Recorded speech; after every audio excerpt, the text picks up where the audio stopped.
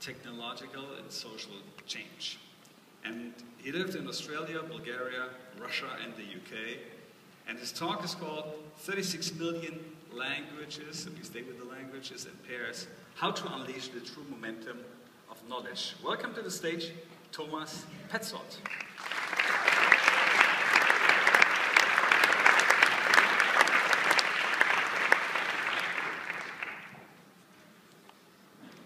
Imagine you're on a journey.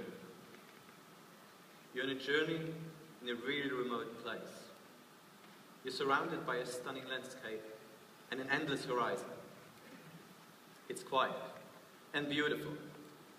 Yet you've got no time to enjoy the surroundings because your car broke down and you've hardly any water and almost no food left. So what you really need in this situation is local knowledge about where and how to find something to eat and drink. Of course, when you travel to remote parts of the world today, you carry a satellite mobile device with you, so you could Google it. But the chances are actually high that you won't find the most suitable information. That is, local knowledge from people who have lived in this part of the world for a very long time. Local knowledge is stored in more than 6,000 languages. And companies like Google are really going to great length to allow you to search in many languages. But when we consider that the languages which search giants like Google support account for less than 5% of the world's languages, we can see why it is likely that we won't find the most suitable information when we're stuck somewhere in the middle of nowhere. So language is a really powerful force. It's the key to knowledge, and thus the key to survival. Language is a complex code system that humans have developed over centuries. Initially, language formed a sphere of cooperation that our ancestors used to share ideas, that our ancestors used to form and organize in large groups. For example, to hunt down giant animals. Nowadays, we use language to share ideas with each other and to collaborate, just like we are doing here today. We use language to survive in our modern societies and to tackle the issues and problems that we face. With language, we have managed to use existing ideas in totally new ways. We can see this through the economy, for example, where new inventions and improvements are created by building an idea on top of another idea. We can see this in similar ways in science, technology, culture, sport, and many other domains. Now, language is really important for us because it enables us to share ideas and to build on each other's knowledge, something that is really crucial for our survival. Now, the same is true for people who live in the very remote parts of this world, those people who we would like to call upon when our car breaks down. They carry a treasure trove of knowledge with them that could be vital for us, just like some of our knowledge could be vital to them. We've all seen images of a farmer in a remote part of the world carrying a mobile device with him. And we often assume that he or she has access to a web of knowledge just like we have. But this really is a romantic image, because it's not the technology alone that allows you access to knowledge.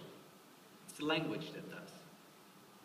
Now, as long as we have borders like the farmer's language not being supported by the technology, him not understanding our language, just like we don't understand his language, we won't be able to share ideas with each other and to build on each other's knowledge. Again, something that could be very crucial for our survival. But now imagine that we could connect the treasure troves of knowledge that both he and we hold. We could tap into his knowledge just like he could tap into our knowledge.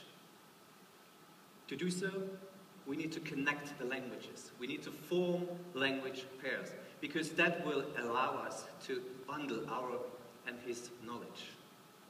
And when we not only connect the farmer's language and our language, but all of the world's 6,000 languages, we will create 36 million language pairs.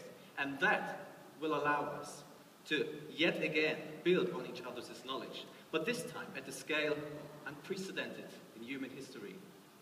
In fact, it will make the knowledge that we can access today look like an ant compared to a giant dinosaur. Now, the technology to form language pairs on such a scale is not perfect, but it's already there.